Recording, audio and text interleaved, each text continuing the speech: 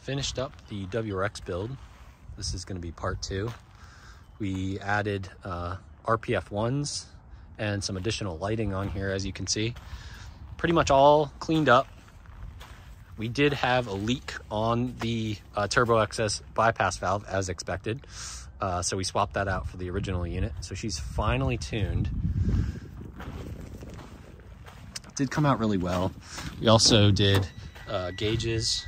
So we got the 2 with white needles at the cluster and a Innovate wideband that we tied into the laptop for tuning, but came out good.